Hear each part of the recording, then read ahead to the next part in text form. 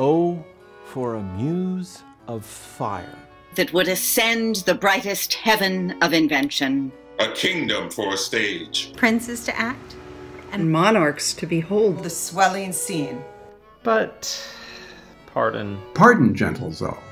The flat unraised spirits that hath dared on this unworthy scaffold to bring forth so great an object. Can this cockpit hold the vasty fields of France? The vasty fields of France, or may we cram within this wooden O. Within this wooden O. This wooden O. This wooden O. The very casks that did affright the air at Agincourt. The very casks that did affright the air at Agincourt? Oh, pardon, since a crooked figure may. Oh, pardon, since a crooked figure may attest in little place a million. And let us, ciphers to this great account. To this great account. And let us, ciphers to this great account, on your imaginary forces work. On your imaginary forces work. And your imaginary forces work. Your imaginary forces work. Admit me chorus to this history. Admit me chorus to this history. Admit me chorus to this history. Admit me chorus to this history. Admit me chorus to this history. Admit me chorus to this history. Chorus to this history. Chorus to this history. Chorus to this history. Chorus to this history. This history. Who, prologue like. Prologue like. Prologue like. Who prologue like. Who prologue like. Who prologue like. Prologue like. Who prologue like. Your humble patience pray. Your humble patience pray. Your humble patience pray.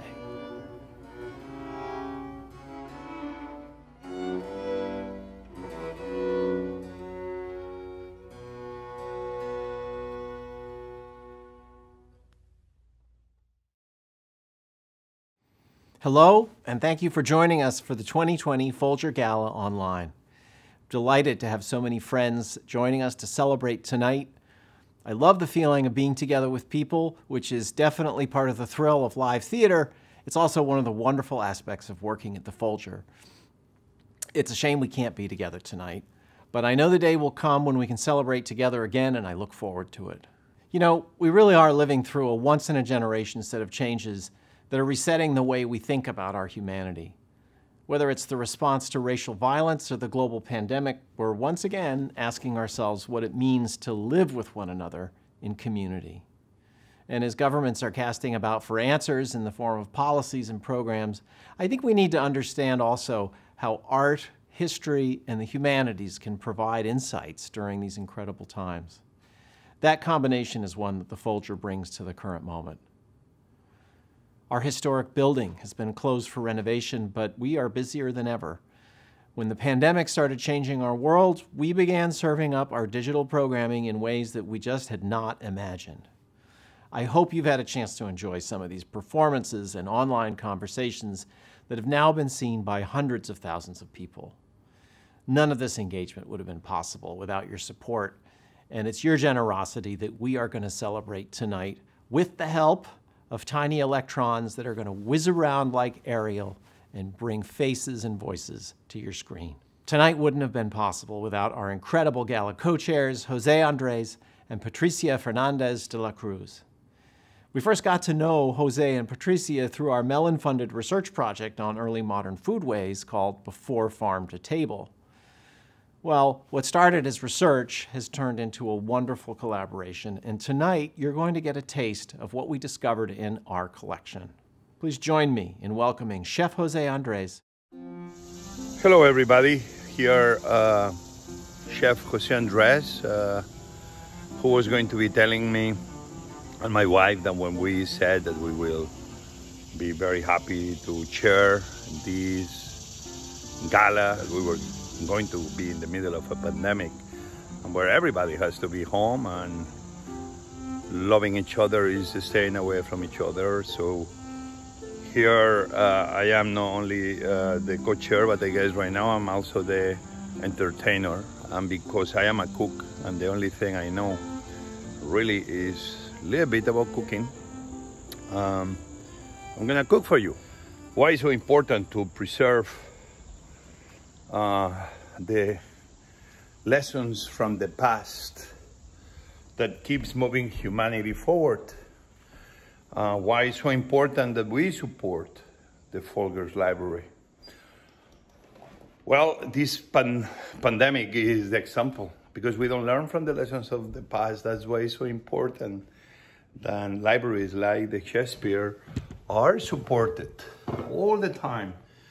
And myself, I used to try to communicate with the world the power of food, to remind everybody who we are. I go back to books because it's something is really in my heart. I don't have the collection that the Folgers have, nobody does. But I've been all my life collecting all books, first editions. I have this one over here, which is from Juan Altamira, one of the early influential chefs from 1758. I have hundreds of books, and for me to be able to be visiting and bringing students from the university I teach, George Washington, to the Folgers has been one of the most spectacular moments of my life, and I've learned so much. And yes, the folios, the Shakespeare original, the collection is amazing, but there's so many other secrets that the Folger's Library has, and especially cookbooks. Today we're going to be cooking from the Virginia Housewife. And why are we cooking from here? Because you know, the country I come from is Spain. The country I belong is America, are the two loves of my life besides my wife and my family. And every time I find things that is building bridges. And this is what history does. History builds bridges. And knowing the past builds bridges between the past and the present, so we can go to a good future. And for me, when I see a recipe that brings the best of Spain and brings the best of America into one, I cry. So who was going to tell me that in the Virginia Housewife, early 1800s, with all the history of Mary Randolph and her connections to President Thomas Jefferson, that here we will have a recipe for gazpacho. We did more Spanish tradition, but take a look what we're gonna do here. We're gonna be chopping the tomato, in this case slicing it very thin, like this. And then we're also gonna slice the cucumber. Perfect. I have the tomatoes already peeled. The cucumber, we're gonna do thin slices, very thin slices. Oh yeah, I can cut. Yeah, oh yeah, well, I just throw a piece of bread on the floor, but I can cut. And now, we're gonna try to follow the recipe. It says mustard. Today in Spain we don't use mustard, but we need to understand that back in times was a good way. So the mustard I'm gonna put a little bit in the bottom, and I'm gonna put it right here. So mustard it is. It says some bread. I'm gonna put the bread right here. And then it says to put the layers of tomato. I'm gonna put them right here. You see? This looks good already. And actually this is very interesting. And then it says put some cucumber. I'm doing that. Slices very thin, very important. And then it says sprinkle some onion. In some recipes you find onion. Traditionally, onion will not be part of the dish. And then it says to repeat the same thing again. Let's do it again. I make sure everything is equal. I put more of the tomato, like that. I don't care if it's like that. Then I put some more slices, like that. Then I put some more onion, like that. I forgot to put the salt. I do it now, in between. And then it says black pepper, like that. Then it says to stew tomatoes. We're not gonna stew the tomatoes. Why? Because I don't want to make a tomato sauce. But in the old days, I understand that that's the only way they could. I did two things. I had the traditional gazpacho of my wife. Yes, this is what we drink at home. Or I did some tomatoes fresh on the user. And what is very interesting is that you're gonna see the separation of the pulp that goes above because it's very light and the water of the tomato that is in the bottom. That pulp is unbelievable, but better even the juice because you are eating the pure essence of the tomato. Amazing, important. So what I'm gonna do is to try to be as good with the recipe as we can. I'm not doing tomato sauce because a stewing tomato is what you will do, but I will get these from the top, which is the pulp, and put it over. And I put it over. And I put it over. Everything, you see? The separation is almost pure physics. The heavier things will go to the bottom, the lighter things will go to the top. This is a great way to separate different ingredients in a liquid, making them puree with different densities. And look, I keep covering it, you see? And what's happening now? All this is gonna be going down. It's gonna be very much soaking the bread. Gravity, thank you Newton, is gonna bring everything down. I know it looks obvious, but sometimes when we take the obvious for granted, we miss some of the most important things. And take a look here. Here is the pure tomato water. I guarantee everybody that if you drink this, your life will change forever. I was supposed maybe to put olive oil in between the layers, yeah, but I was talking and I want to go quick. And then maybe I get a knife. And with the help of a knife, I make sure that I press a little bit, and I even let some of the tomato reach everywhere underneath. And now, my friends, we are ready to go. This will be a gazpacho, Mary Randolph, and everybody should be very proud that we've been recreating a historical recipe right here, right now. But if anything brings us really together is the firm belief that to understand the present and move into the future, we must know our past. That's why it's so important with your presence today that you support the Shakespeare Folger's Library. With the history in those walls, we can plant the seed in the new generations that we should be more prepared to confront the many issues we are going to be facing in the years to come. History will carry us forward. History will give us the backbone of understand where, who we are, and where together are we going. Sometimes everything starts with a humble, simple dish. Thank you for supporting. Important, your donations, that forever to have a library that we can always go back when we feel a little bit lost. I know has helped me. Make sure that we help many others. Thank you. Bye. Good evening. My name is May Leong, and I am Chair of the Board of Governors of the Folger Shakespeare Library. Welcome. We are so pleased that you are joining us for this special evening. Gifts in support of the Folger Gala provide critical operating support that enable the Folger to explore humanity's future by understanding more about our past. I want to thank all of you who sponsored the 2020 Gala. In particular, our lead sponsors, Vint and Sigrid Cerf, and Timothy and Linda O'Neill, and our prime sponsors, Susan Sachs Goldman and the Honorable Eugene and Dr. Carol Ludwig. Thank you so much. We are deeply grateful for all of you who have made gifts in support of the Folger. You make our work possible.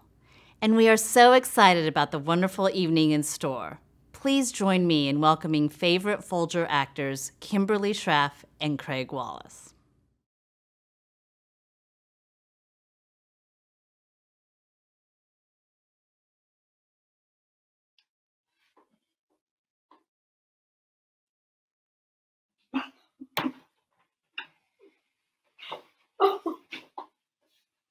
Lady Beatrice, have you wept all this while? Yea, and I will weep a while longer. I will not desire that. You have no reason. I do it freely. I do love nothing in the world so well as you. Is not that strange? As strange as the thing I know not. It were as possible for me to say I loved nothing so well as you. But believe me not, and yet I lie not. I confess nothing, nor I deny nothing. I am sorry for my cousin. On that sword, Beatrice, thou lovest me. Do not swear and eat it. I will swear by it that you love me, and I will make him eat it that says I love not you. Will you eat your word? With no sauce that can be devised to it. I protest. I love thee. Why then, God forgive me. What offense, sweet Beatrice? You have stayed me in a happy hour. I was about to protest. I loved you. And do it with all thy heart. I love you with so much of my heart that none is left to protest. Come, bid me do anything for thee. Kill Claudio. Huh. Not for the wide world. You kill me to deny it. Farewell. Tarry, sweet Beatrice. I am gone, though I am here. There is no love in you. Nay, I pray you, let me go. Beatrice? In faith, I would go. We'll be friends first. You dare easier be friends with me than fight with mine enemy. Is Claudio thine enemy? Is he not approved in the height a villain that hath slandered, scorned, dishonored my kinswoman? Oh, that I were a man. Oh, God, that I were a man. I would eat his heart in the marketplace. Oh, that I were a man for his sake, or that I had any friend would be a man for my sake. Tarry, good Beatrice, by this hand, I love thee. Use it for my love some other way than swearing by it. Think you in your soul the Count Claudio hath wronged Hero? Yea, as sure as I have a thought or a soul. Enough. I am engaged. I will challenge him. I will kiss your hand. And so I leave thee. Farewell.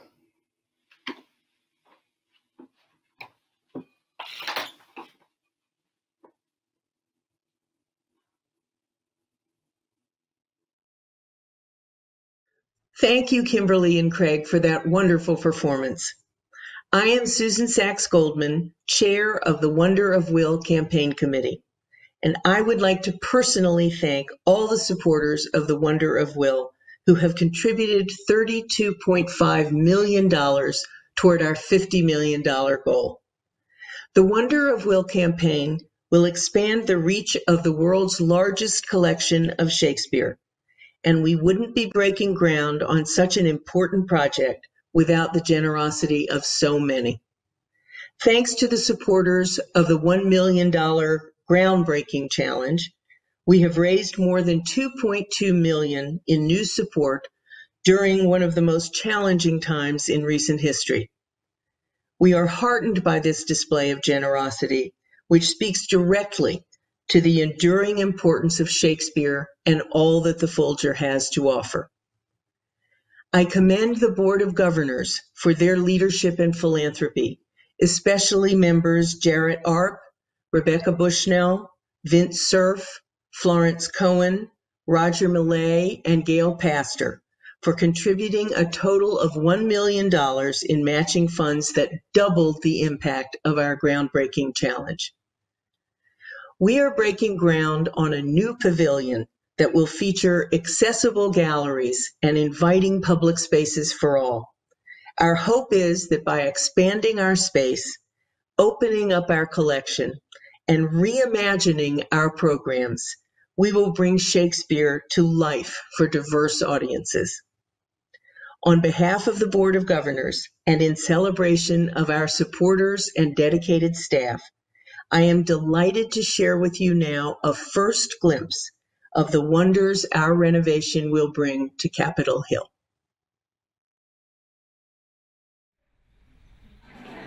Our play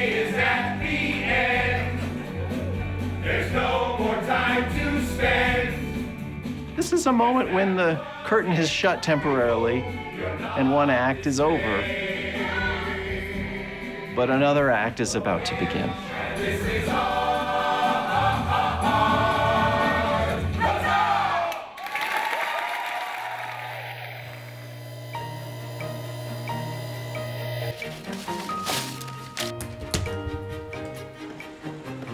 We feel like this is a moment in time in the life of this institution.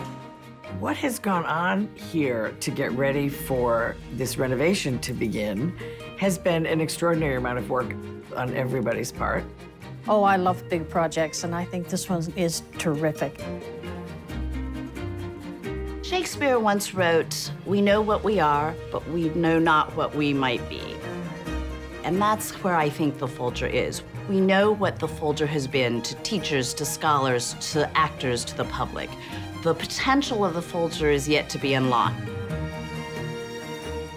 We are making these ideas more accessible, and we're creating a space where people can learn and collaborate and see and visualize and interact with ideas and the text. The Folger is an undiscovered gem. And I think if we can expand what we can show, we'll be out there sparkling.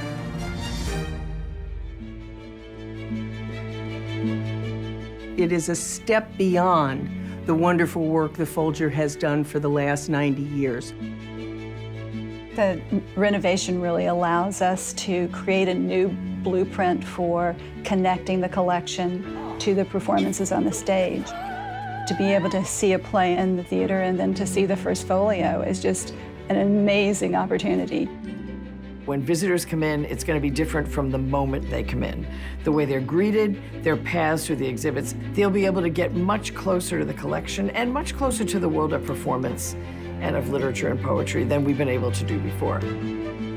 We're an old building. We opened in 1932, so we are not easily accessible to older people, people with mobility issues, families with strollers. The simple fact that we remove those barriers, I think, is really important to welcoming as many people as we can. This is the moment when the Folger actually goes public.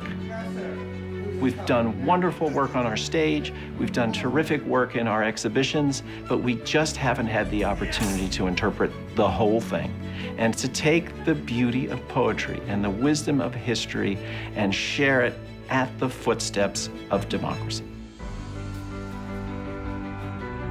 How far away? 6 feet? Should we do 6 to 8 feet? That is the distance of the moment. That is. Okay. This is a reality. We have a $50 million goal, and we're well over the halfway mark, and we just need to get over the finish line, which I'm confident we will. Madam Chair? Thank you. One of the lovely things about the Wonder of Will is that it looks beyond just the space. It also involves scholarship and acquisitions, collections and exhibits. And so there's something, I hope, that appeals to every single person. And we really appreciate those who have supported all facets of the campaign. I can't believe this moment is finally here. It is here. I kind of feel like it's my responsibility. I would extend that responsibility to everyone else. If everyone will jump in and help to the extent they can, this new project will be successful, and we owe it to the institution to help take the next step. This is a place for everyone. It's a place for everyone to come in and to see themselves and to experience themselves anew. We were already thinking about how to go virtual because of our renovation. And then the pandemic hit. And all of our plans for making the Folger alive online became more real and more important. I'm really invested in understanding and thinking through the power structures that guide our day-to-day lives. Who are we? Where are we going? What do we owe one another? The greater the turmoil, the more we need this writer who pushes us to think about these questions. On behalf of the Folger Board of Governors and everyone at the Folger, we are so proud to be breaking ground at this moment. We're inspired by the future, and we look forward to sharing Shakespeare and this wonderful collection with all. Here we go.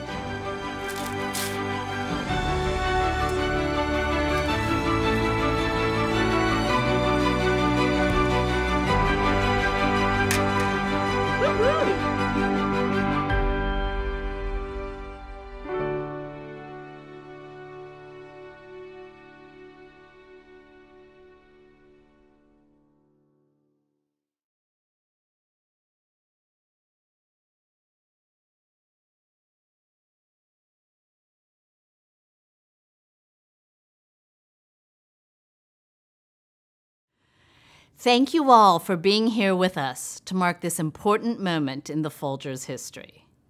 We are breaking ground so that everyone, for generations to come, can make new discoveries and draw new insights from our fabulous collections and programs.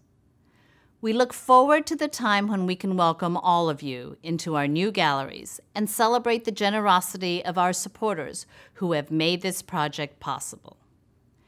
We invite you to become involved in the Wonder of Will campaign and join us who believe that Shakespeare and the humanities can help us learn from our past, talk to each other, and shape a better future. There is a story for everyone in Shakespeare, and we welcome you to come and explore the wonder of will with us. As Shakespeare himself wrote, "And this our life, exempt from public haunt, finds tongues in trees, books in the running brooks, sermons in stones, and good in everything." With your generosity and support, the possibilities for the Folger finding good in everything are endless. And now I would like to introduce a performance of Arise Ye Subterranean Winds, performed by Soloman Howard, a regular on the Metropolitan Opera stage, and pianist Kevin J. Miller, on staff at the Houston Grand Opera.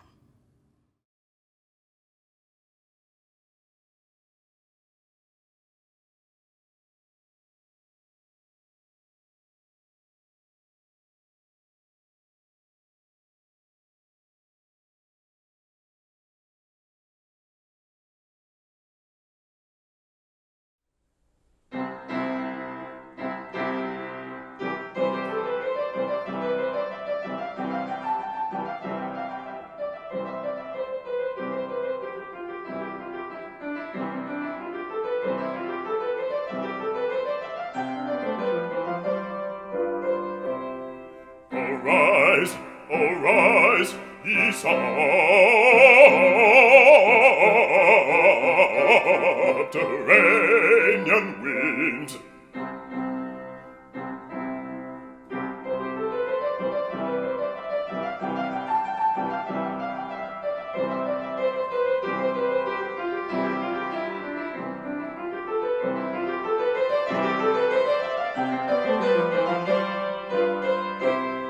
Arise, arise, ye subterranean winds, more to distract their guilty minds.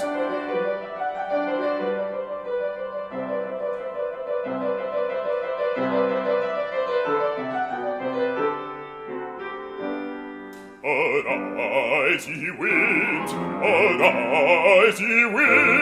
whose rapid force can make all but the fixed, all but the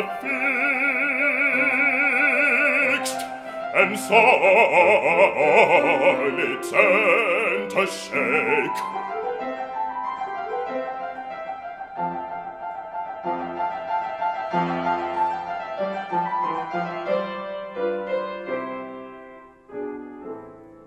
Come drive those wretches to that part of isle where nature never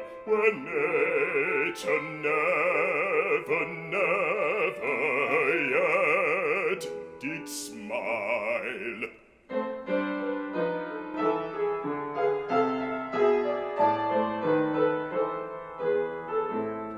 'Cause fogs and dead whirlwinds and earthquakes there, let them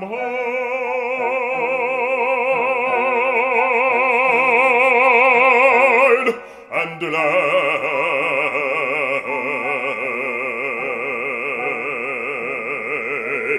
languish in despair.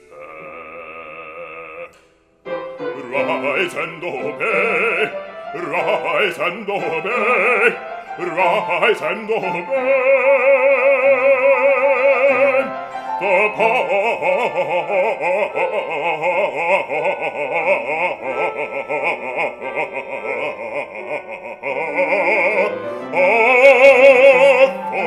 Prince of Air.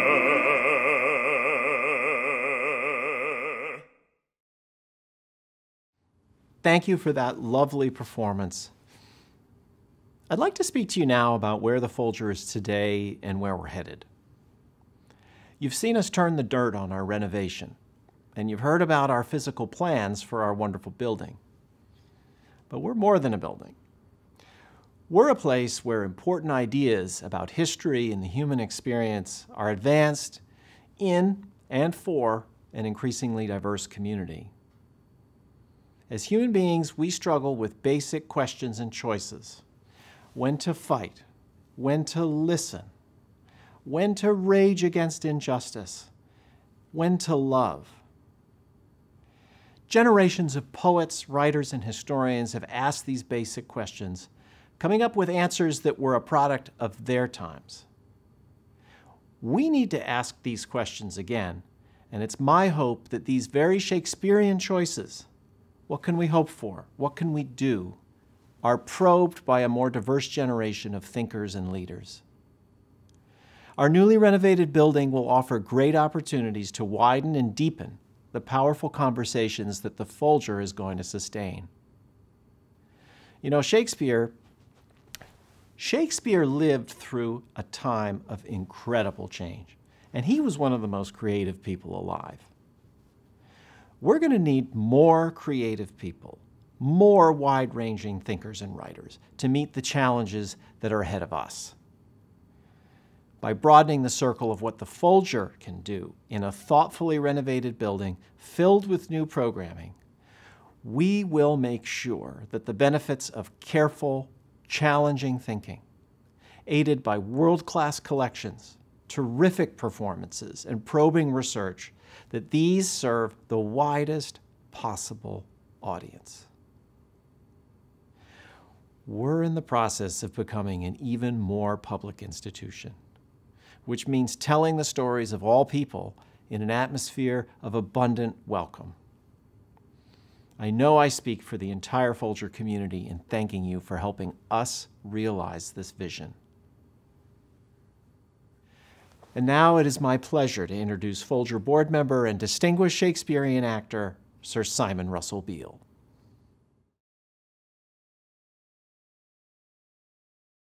This is Simon Russell Beale speaking to you from the rather cold and autumnal English countryside. I'm very disappointed that I can't be with you in person, but I send you warm wishes at this celebratory time for the Folger, which is quite simply one of the greatest libraries in the world. I'm very proud to be a member, albeit a rather distant member, of the board and to play a part in this historic moment. The scope of the renovations is thrilling, and it's very exciting to see the expanded reach that the new spaces and exhibitions will have. Shakespeare is, of course, for everyone, and the Folger serves an increasingly diverse range of visitors, teachers, scholars, and students. Long may that continue. Our cherished historic building and the beautiful public spaces we are creating will, I know, continue to welcome, uplift, and inspire. It will be wonderful to experience that myself when I am finally able to cross the Atlantic. Again, my very best wishes to you all. Thanks for joining us tonight. I look forward to the time when we can once again come together and celebrate in person. Our revels now are ended. These, our actors, as I foretold you, were all spirits and are melted into air, into thin air. And like the baseless fabric of this vision, the cloud-capped towers, the gorgeous palaces, the solemn temples, the great globe itself, yea, all which it inherit, shall dissolve, and like this insubstantial pageant faded, leave not a rack behind. We are such stuff as dreams are made on, and our little life is rounded with a sleep.